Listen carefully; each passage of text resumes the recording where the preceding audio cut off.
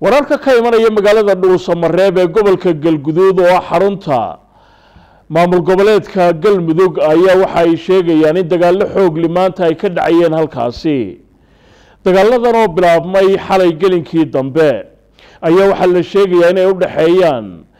ciidamada dawladda federaalka ee dalka Soomaaliya iyo maleeshiya taabacsan ururka Ahlusunna wal Jamaaca. dagaalada maanta ayaa waxa lagu soo waramayaa inay dhibaatooyin waaweyn geysteen inkastoo wali aan la hubin khasaaraha rasmiga ah ee dagaaladaasi ay geysteen maadaama isu socodka magaalada uu maanta aad u xadidnaa.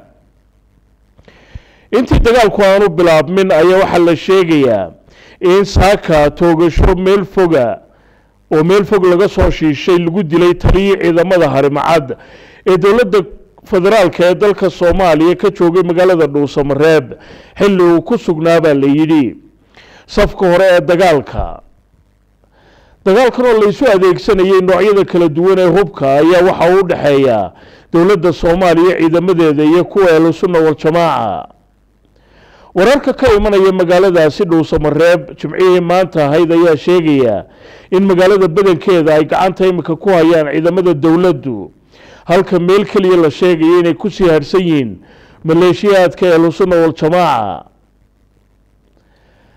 dagaalkan maanta dhacaya waxa uu ka dambeeyay iskoorimaad koobnaa oo xalay ka dhacay agagaarka xarunta Inji oo ay degan yihiin hoggaanka sare ee ururka Ahlusunna wal Jamaaca. balse dagaalkan maanta ayaa waxa la sheegayaa inuu ahaa mid xoog leh waxaana uu saameyn ku yeeshay dhammaanba qaybaha ay ka kooban tahay magaalada Dhuusamareeb. jimcihii maanta ahayd ayaa dadku badankoodu waxa ay joogeen guryahooda si markaasi ay isaga ilaaliyaan in dagaalkaasi uu khasaare u geysto. wararka iyaga dambe ayaanu idinku soo gudbin doonaa haddii aan la yidhaahdo wixii ka soo kordha dagaalkaasi oo istaagay maqribnimadii caawa. afhayeen u hadlay dawladda waddanka Kenya ayaa sheegay inaanay soo gaadhin dawladooda cabasho rasmi ah oo uga timid dawladda dalka Soomaaliya. afhayeenku hadalkan uu sheegay ayaa waxa uu ka dambeeyay markii khamiistii shalay ahayd dawladda dalka Soomaaliya ay soo saartay war saxaafadda loogu talagalay oo ay ku cambaareysay dawladda Kenya waxa ay ku tilmaameen faragelin xoog leh oo ay ku hayso arrimaha gudaha dalka Soomaaliya. wariyahayaga magaalada Muqdisho aan idhaahday wariyahayaga magaalada Nairobi Sadi Cabdi Tahliil ayaa warbixinta noo soo diray. dawladda Kenya ayaa ka jawaabtay warqad shalay ka soo baxday wasaaradda arrimaha dibadda Soomaaliya oo ku eedeysay dawladda Kenya in faragelin ay ku hayso arrimaha gudaha Soomaaliya. war qoraal oo ka soo baxay wasaaradda arrimaha dibadda Soomaaliya ayaa dawladda Kenya loogu baaqay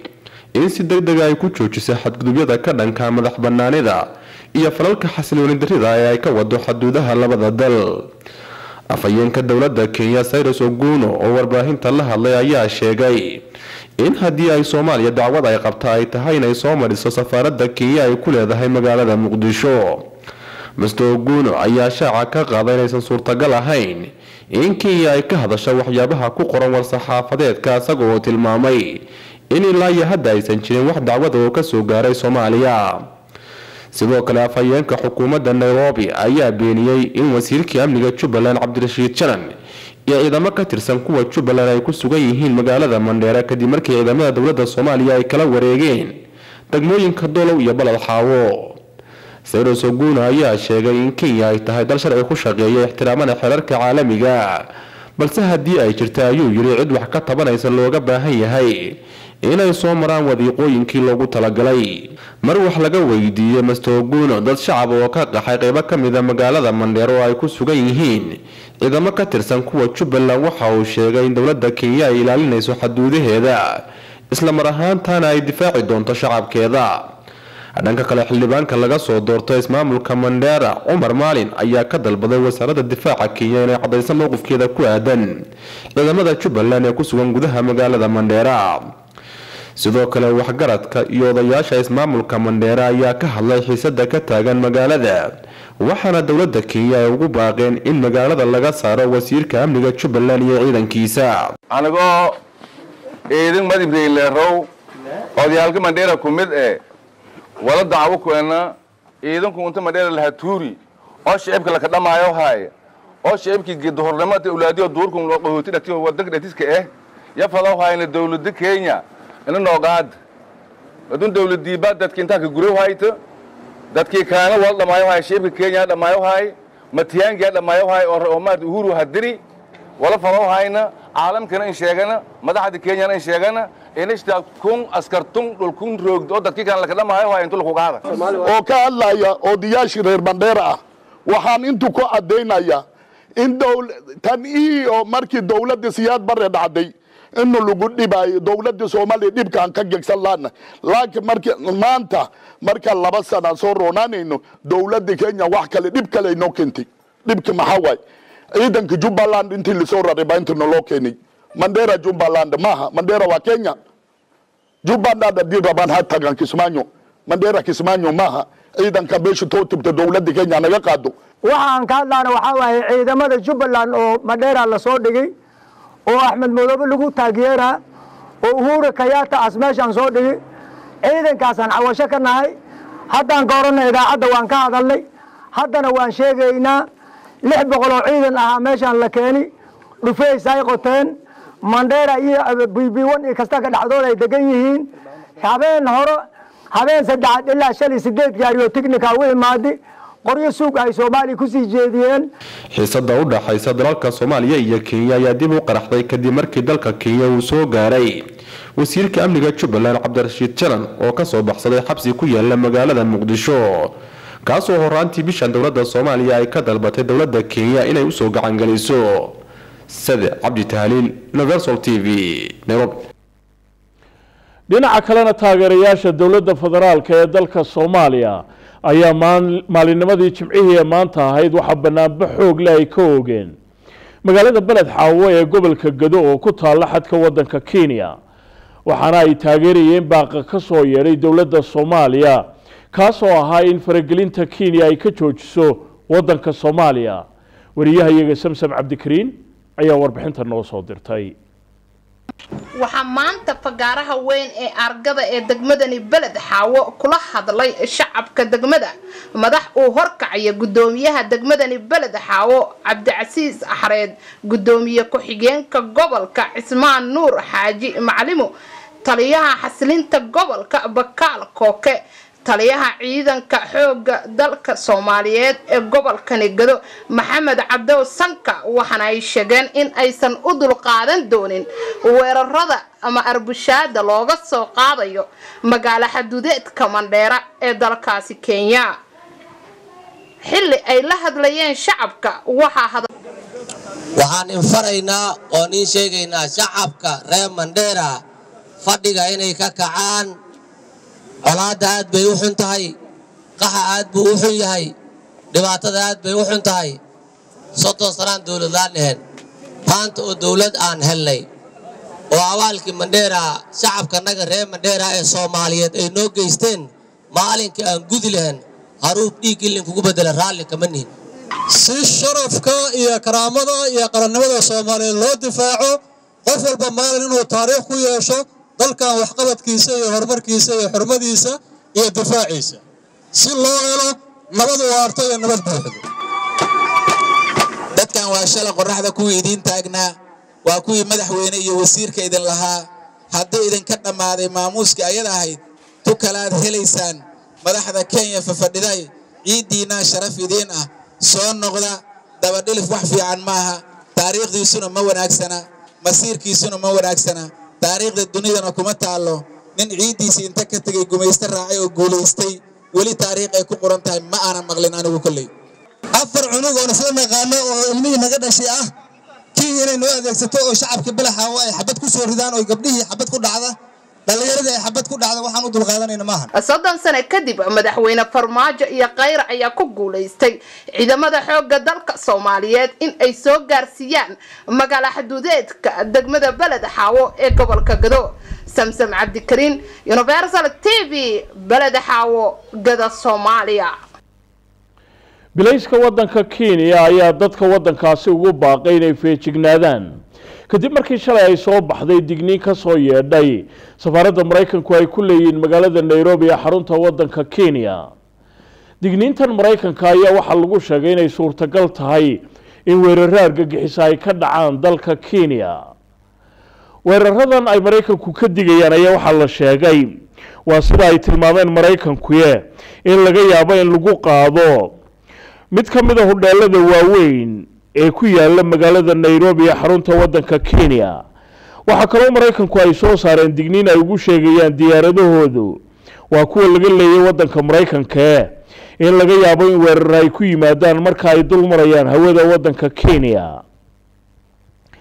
sarkaal sare oo hadlay bilayska waddanka Kenya ayaa sheegay inay xoojiyeen sida loo ilaalinayo sohdimaha waddankaasi markaasi ay isaga ilaaliyaan buudin aanay dalka Kenya u soo dusin waxa uu ku tilmaamay dadka dambiilayaasha. waxa uu sheegay inay shicibka ugu baaqayaan inay feejignaadaan oo ay wargeliyaan buu yidhi ciidamada ammaanka oo ay la shaqeeyaan iyadoo sida uu tilmaamay ciidamada ammaanku ay feejignaan weyn ku jiraan 24 saacadoodba. digniinta ka soo yeedhay safaaradda Mareykanku ay ku leeyihiin magaalada Nairobi ayaa waxaa lagu sheegay in laga yaabo in kooxaha argagixisadu ay qorsheynayaan in weerar ay ku qaadaan hodheelada waaweyn ee magaalada Nairobi. warbixintan ay Mareykanku soo saareen ayaa lagu sheegay in hodheelka la beegsan doono laakiin waxaa la sheegay inuu ka mid yahay hodheelada waaweyn ee dadka dalxiisayaasha ay tagaan iyo dadka ganacsatada ahi. safaaradda Mareykanku waxa sidoo kale ay ku baaqday in dadku ay feejignaan muujiyaan marka ay booqanayaan hodheelada waaweyn ee magaalada Nairobi. waxaana ay sheegeen oo kale in loo baahan yahay in dadku haddii ay tagaan hodheeladaasi markaasi ay ka war helaan amaba ay ogsoonaadaan sida ay uga badbaadi karayaan haddii weeraradaasi ay yimaadaan oo markaasi ay ogaadaan meelaha loogu talagalay in dadku ay ka baxaan haddii xaalado degdeg ay yimaadaan. gobolka waqooyiga bari ee dalka Kenya ayaa waxaa ku dhacay inta badan weerarada ay geystaan ururka al-shabaab ee dalka Soomaaliya laga soo bilaabo sanadkii 2011 markaasi oo ciidamada Kenya ay galeen waddanka Soomaaliya. bilayska waddanka Kenya waxa ay sheegeen inay xoojinayaan tallaabooyinka dhinaca amniga ah ee ay qaadayaan si markaasi looga hortago weeraradaasi Mareykanku ay digniinaha ka bixinayaan. weli waxaad nagala socotaan wararkii caalamka oo idinka imanaya stuudiyaha telefishinka Universal ee magaalada Hargeysa. warbixinaha kale ee weli inoo soo socdana waxaa ka mid ah mid ka mid ah beelaha dega koonfurta dalka Soomaaliya oo u cumaamaday hogaamiye dhaqameed cusub. aase ku horreeyna magaaladan Hargeysa ayaa mid ka mid ah dhalinyarada ka soo baxay jaamacaduhu waxa uu sameeyay ganacsi casri ah oo isagoo kale aan hore loo arag. ganacsigan ayaa waxaa dib u habeyn lagu sameynayaa cuntadii wadaniga ahayd ee ka soo bixi jirtay Somaliland. wariyaha iyaga nooga soo waranta magaaladan Hargeysa Hooda Axmed ayaa warkan inoo haysa. wadiiba dhalinyarta oo ah lafdhabarta bulshada isla markaana ay saameysay shaqo la'aanta deegaanada Somaliland waxa ay ka muuqanaya daayar jaamiciin u badan oo bilaabaya hal abuur shaqo si ay ugu maareeyaan noloshooda. Aftaax Jamaal Mawlid oo ah dhalinyarta wax ka barata jaamacadda magaalada Hargeysa waxa uu hirgeliyay hal abuur ka duwan kan ay dadku ku taamaan waxaana uu hindisay inuu dalagyada waddanka ka soo gaawo uu sameeyo hab casri ah si loogu iibgeeyo suuqyada kala duwan ee Somaliland. waana kan isagoo sharaxaya arintaasi. بسم الله الرحمن الرحيم أبين سو دمني والهذا ينفرت في تيم كيسبة سوي فود وحنا جابي Somaliland Grand Industry أي لو جابي سوي فود runtii soo fuul wax weeyaan waa company aan u aasaasnay inuu ka shaqeeyo waxyaabaha cuntada waddankeena haday noqoto garowga haday noqoto arbakada oo shuurada sameynayno haday noqoto cuntooyinka la isku dardarayno oo mushaali ka sameeyno digirti iyo hay'ad iyo cuntadas noocaas qala sidoo kale waxaan qabanaa bataliska subaga ariga iyo looda iyo lisin baastarta oo iyadana package ku sameeyno. fikradan hindisay Aftaax Jamaal ayaa horaantii 2019 waxa ay saashin iyo dhiirigeliso beeraley badan oo soo saara noocyada kala duwan ee dalagyada ka soo go'a waddanka Somaliland maadaama ay bulshadu tahay qaar isticmaalo badada oo laga sameeyo haruurka iyo waliba galnayda taas oo sii dhiirigelisay hal abuurkiisa shaqo. waxa ku dhalatay 20 bishii Abriil 2019kii kaasoo aan markii ugu horreysay sheer ku bilownay anigiyo inaan Mustafa oran jiray markii dambana aan kelidii ula wareegay fiirada hadda beer ma lihin beerna kama qodano laakiin waxaan sameynaa beeraleydiina wadanka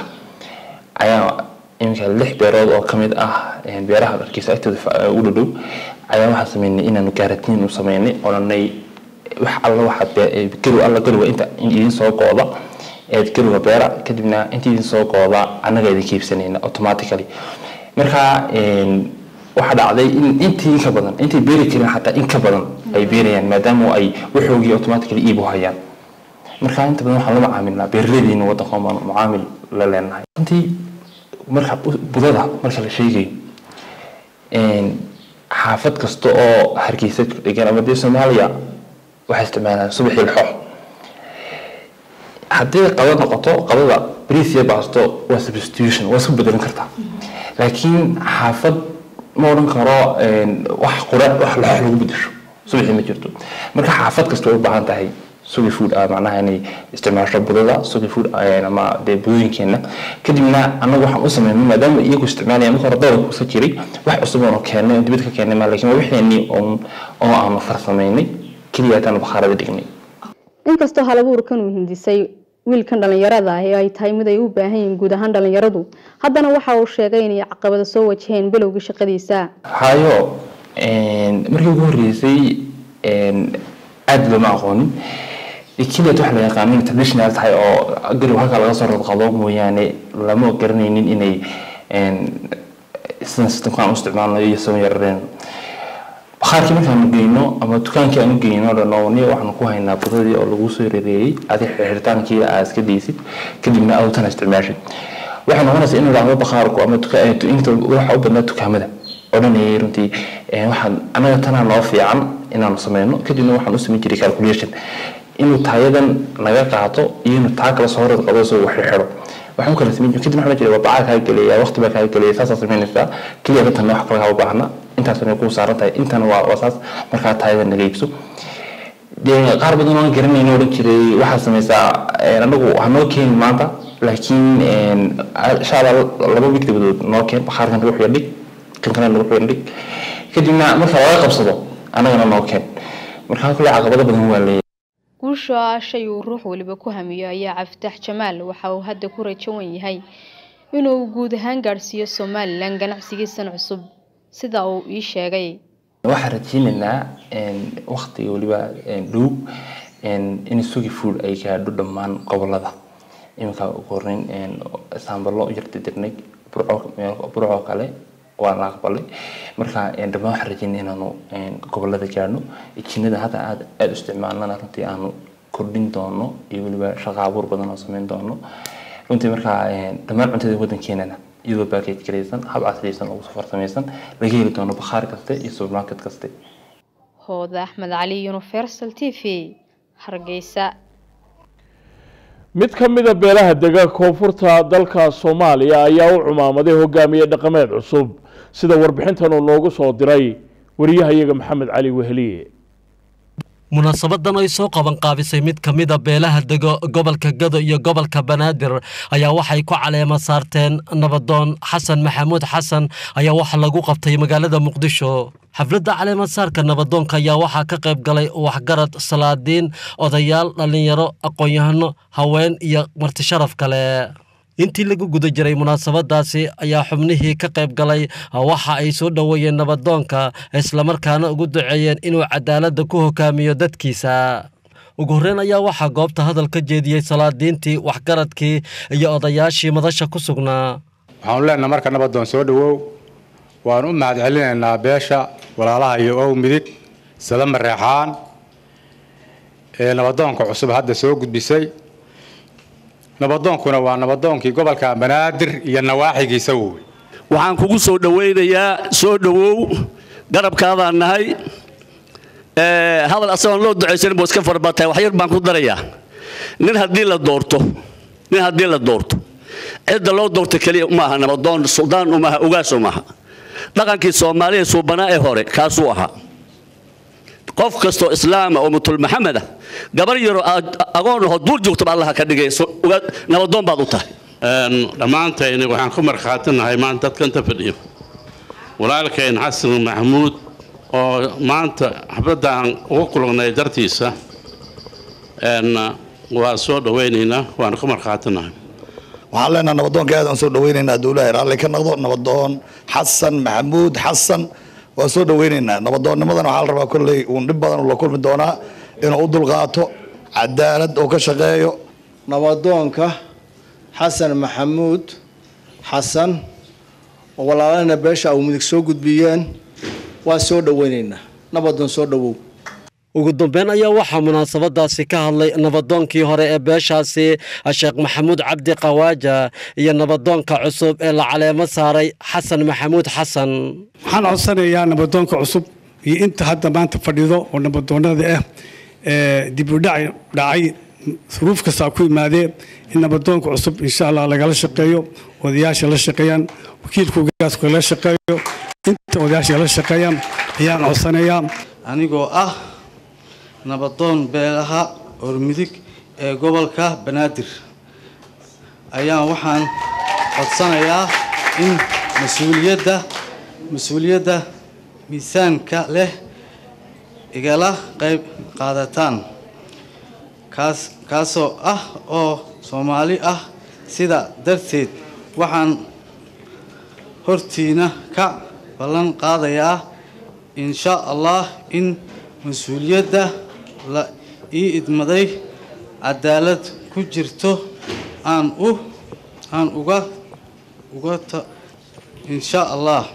maxamed cali weheliye universal TV magaalada muqdisho ururka caafimaadka adduunka ayaa digniintii ugu dambeysay ay ka soo saareen xanuunka coronavirus ee caalamka ku sii fidaya waxa ay ku sheegeen in laga yaabo in xanuunkaasi uu wada gaadho gebi ahaanba wadamada caalamka oo haddii sidaasi aanay dhicinna uu gaadhi doono intooda badan digniintan ay soo saareen ururka caafimaadka adduunku ayaa waxa ay ka dambeysay markii maanta ay dhulka galeen suuqa saamiyada ee reer Yurub iyo kuwa Asia kadib markii khasaare xoog leh shalay uu ku yimid suuqa saamiyada ee dalka Mareykanka qaaradda Afrikada qofkii ugu horeeyay ee xanuunkaasi uu ku dhaco ayaa laga helay magaalada Lagos ee wadanka Nigeria waana markii ugu horeysay la soo xaqiijiyay in xanuunkaasi uu ku dhacay qof jooga wadamada Afrika ee saxaraha ka hooseeya wadanka Britain ayaa waxa la sheegayaa in 3 qof oo kale laga helay xanuunkaasi oo imika 19 qof la soo xaqiijiyay in xanuunkaasi uu hayo wadanka Britain wadamada New Zealand, Belarus, Holland ama Netherlands, Lithuania ayaa waxa ay noqdeen wadamadii ugu dambeeyay ee laga helay xanuunkaasi ee la soo xaqiijiyay jimcihii maanta ahayd ayaa wadanka Shiinaha wararka ka imanaya waxa ay sheegayaan wadankaas oo ahaa wadanka uu ka dilaacay xanuunkaasi in la helay 327 qof oo cusub oo xanuunkaasi uu ku dhacay waana maalintii ay ugu yaraayeen baa la yidhi tirada maalin walba la ogaanayay in xanuunkaasi uu ku dhacay 44 qof ayaa la sheegay inay u geeriyoodeen xanuunkaasi wadanka Shiinaha waxaana intooda badan ku dhinteen Hubei wadanka Iran ayaa waxa lagu soo waramayaa 34 qof in ilaa imika ay xanuunkaasi coronavirus ay ugu dhinteen wadankaasi hase haatee dadka laga helay ay dhan yihiin 388 qof waxaana la sheegayaa in dhowr sarkaal oo sare oo ka mid ahaa dowladda wadankaasi xanuunkaasi imika uu ku dhacay waxaana ka mid ah haweeneyda ugu darajada sarreysa dowladda wadanka Iran ee Musama Ebtekar Iran ayaa waxa la sheegayaa in xanuunkaasi uu uga sii gudbay dhowr wadan oo kale oo ay ka mid yihiin Afghanistan, Bahrain, Iraq, Kuwait, Oman iyo Pakistan hogaamiyaasha wadamada Turkiga iyo Ruushka ayaa telefoonka ku wada hadlay si ay uga wada xaajoodaan mashaqada ugu dambeysay ka dhacday wadanka Suuriya iyadoo ciidamada labadaasi wadan ay la kala safan yihiin dhinacyada isku haya wadanka Suuriya weerar xagga cirku ay qaadeen ciidamada waddanka suuriya ayaa waxaa la sheegaya inay ku dhinteen 330 askari oo ka tirsan kuwa turkiga labada hogaamiye ayaa waxaa la sheegayaa in ay ka wada hadleen sidii looga waantoobi lahaa in colaadahaasi ay sii faafaan dhinaca kalena dadka muhaajiriinta ah ee jooga waddanka turkiga ee iyagu u tahriibaya wadamada midowga Yurub ayaa dawladda turkigu waxa ay sheegtay in wixii imika ka dambeeyay aanay hortaagnaan karaynin dadkaasi oo ay ooda ka qaadayso dad fara badan ayaa lagu soo waramayaa inay ku qulqulayaan xadka u dhaxeeya wadamada turkiga iyo Greega iyadoo ciidamada waddanka Greega ee ilaalada xeebuhu sunta dadka ka ilmaysiisa ay ku rideen dad isugu soo xoomay meel ka mid ah meelaha la isaga gudbo ee u dhaxaysa labadaasi wadan dhinaca waddanka Bulgaria xadka uu la leeyahay dalka Turkiga ayaa waxa la sheegayaa in iyagana dad fara badan ay beegsanayaan oo ay doonayaan inay meelahaasi ka tallaabaan waa hagaag ugu dambeyntiina haddii waayo hore aad maqli jirtay riwaayad caan ka noqotay guud ahaanba geyiga Soomaalida oo la oran jiray xaajaba la yaab leh balanqoda xabaalaha ilaahay ha u naxariistay Saare Axmed Hees ay qaadi jirtayna ay oran jirtay qudha haddii aan waayana qabriga markaan galo ayaan naqaadsiya leeyahay tiyo haddaba dhaba labadaasi arrimood ayaa waxa ay ka dhaceen gobolka xeebta ee waddanka Kenya meel aan ka dheerayn magaalada weyn ee Mombasa nin odaya oo 63 jir ayaa la aasay muddaha tan laga joogo 2 bilood ka hor ninkaasi intii aanu geeriyoonin ka hor waxa uu ku dardaarmay haddaba waa marka ugu horeysay inaan lagu ridin naxashka inta badan lagu aaso dadka masiixiyiinta ama sanduuqa lagu rido meydkooda marka la aasayo waxa kale oo uu dalbaday ninkaasi odayga ahi sigaar uu cabbi jiray oo aad iyo aad u jeclaa in baakid ka mid ah lala aaso intaasuu dalabkiisu kuma koobnayna waxa kale oo calmaday oo uu ku dardaarmay in nacnac macaan oo uu aad u jeclaa oo uu ka dambaysin jiray markuu xabad sigaar shidaba in kaana waxoogaa ka mid ah la sii raaciyo ugu dambeyntiina waxa uu dalbaday bir uu gacanta ku qaadan jiray oo sida xaasawad oo kale ah oo faralaab uu ka dhigan jiray in iyadana aan laga reebin lala aaso haddaba markii qoysku ay la wadaageen arrintaasi uu ku dardaarmay ninkaasi odayga ee 63 jirka ahaa ayaa dadkii ay jaarka ahaayeen ay sheegeen in arrintaasi ay tahay mid aan la aqbali karaynin oo caadooyinkooda qadiimiga ah ee ay aaminsan yihiin ka soo horjeeda iyo weliba caqiidadooda dabadeedna qoyskii arrimihii ninka uu ku dardaarmay oo dhan way iska dhagamariyeen oo sidii caadiga ahayd bay u aaseen ee dadka ay u aasan jireen horta waa mare sanduuqii baa lagu riday nacnicii lama raacin sigaar hadalkiisa daa faralaabkii meel baa lagu tuuray dabadeedna ninkii ugu weynaa carruurta uu ninkaasi dhalay ayaa dirqi iyo tuxun kaga baxsaday ee arrimo la soo siyaaday oo kuba dhawaadayba inuu u dhinto arrintii bay family-gii ama qoyskiisu geegeeyeen waxa la yidhi wallaahi dardaarankii ninkii baa inala socdo odayga ahaayoo dee aynu oofin weynay iyaba waa arrin la yaab leh xabaalihii bay tegeen xabaashii bay soo faqeen dabadeedna baakidkii sigaarka ahaa iyo nacnicii iyo weliba birtiisii faralaabka ahayd oo sidaa arkaysaan halkaa lagu lulayo ayaa intiiba la raaciyey sidii uu maqlayo meydka 2 bilood ka hor la aasay ayaa weliba inankiisii weynaa dirqiga ku baxsaday ee keenayba in arrintiisu ay markaasi soo cusboonaysiiso dareenkii qoyska oo ninka odayga xabaasha laga soo saaro ayaa meydkii aabihii dhegta u saaray oo yidhi dardaarankii aan oofin waayey waxbaa iga raacay ee raalli naga ahow qoyskii dabadeedna ninkii oo arrimihii oo dhan uu ku dardaarmay ay la socdaan ayaa dib loo aasay mar kale waa arrin aad iyo aad la yaab u leh laakiin ilaahay naxariistii jannaha ka waraabiya Saare Axmed markii ay qaadaysay qudha haddii aan waayana dee iyadu jacayl bay ka hadlayso waxayna tidhi